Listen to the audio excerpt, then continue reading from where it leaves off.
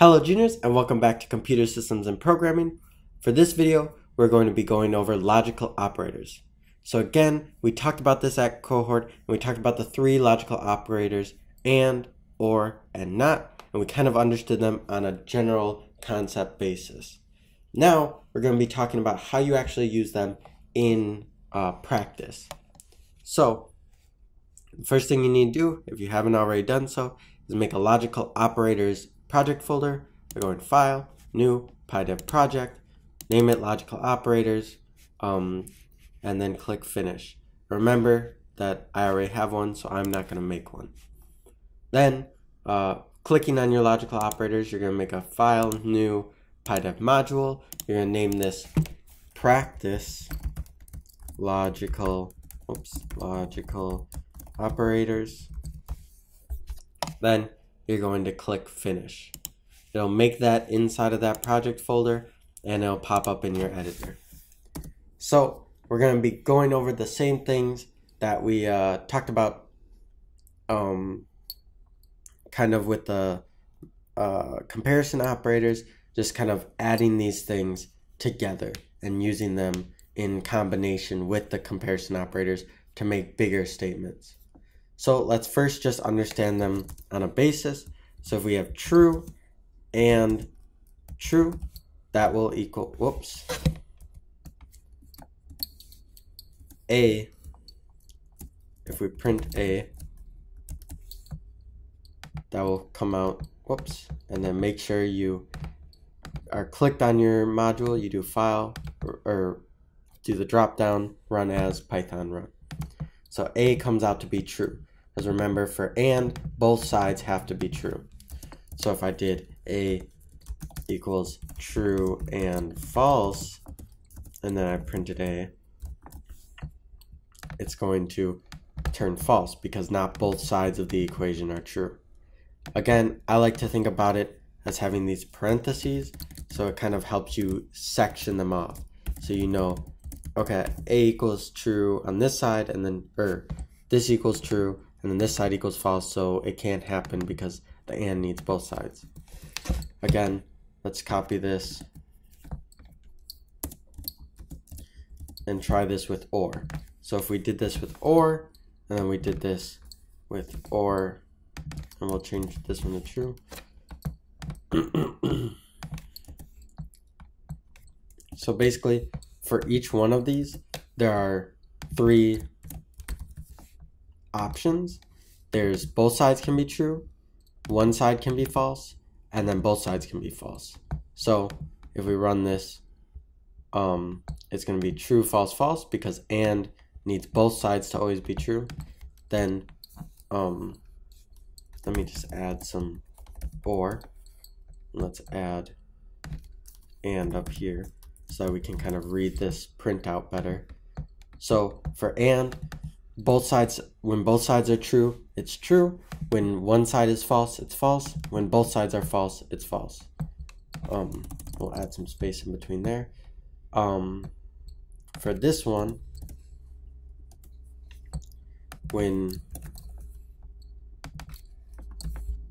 let's run this now. When both sides are true, it returns true. When one side is true, it returns true. But only when both sides are false does it return false. So for or, you only need one of the two sides to equal true. So in this one, one of the two sides is true. In this one, one of the two sides is true. It's the left side. But in this one, neither of the sides are true, so it returns false. And then the last one is not. So let me print out not. And this just does the opposite. So if we do A equals not false, it's going to return true. Let's print out A. And if we say A equals not true, we're going to print out A again. And I accidentally imported this true, so I'm going to delete that. That'll happen a lot during the drills, so make sure you delete that at the very end. But then if I run this for not, it just flips it, so it does the opposite. Not true, not false. Not true, not false equals true, not true equals false. It's kind of like a tongue twister, but it makes sense if you just think about it. So that's how you would do it with normal Boolean data. Most times you'll be working with comparisons though. So let's look at how this would look with that. So if we say A equals, we can say 4 equals 5. And if you want, you can add these parentheses to kind of facilitate that understanding. And then you can say and 5 equals 5. So now you can, if I print out A, we can figure out what the answer is going to be. Although I'm going to add just a test thing down below so that we know it's broken up. Or maybe I'll just add a line. Ooh, that makes more sense. So we know that this side equals false. So we can kind of, let's add this in comments down here. So this side equals false. This side equals true. So if one of the sides is false and one of the sides is true and it's an and, we know that it's going to come out to be false. So let's try this again. Let's just copy this whole thing and put it down here. So now let's say hey, this is 5. So 5 equals 5 comes out to true. Both sides are true, so then it turns out to be true. Let's try both of these. Let's copy both of these down here and try it with or.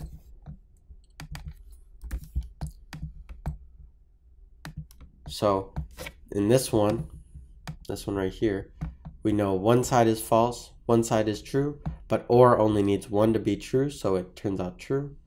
For this one, both sides are true, and or only needs one side, so it comes out to be true.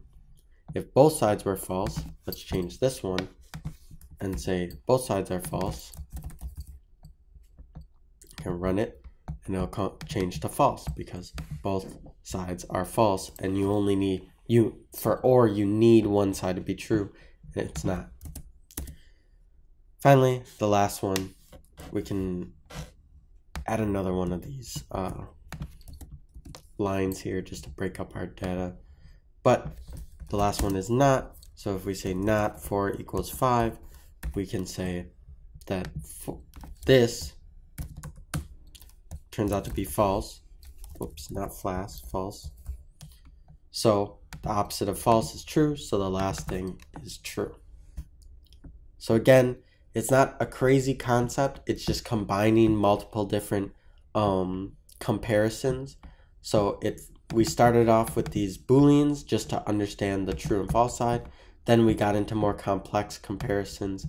So we have this comparison and this comparison, and it's easiest if we figure out one side, figure out the other side, and then we can figure out as a group what does that equal, depending on which logical operator we're using.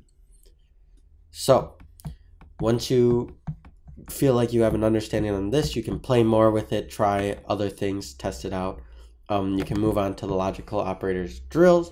So for this, you're just going to be comparing strings, lists, you'll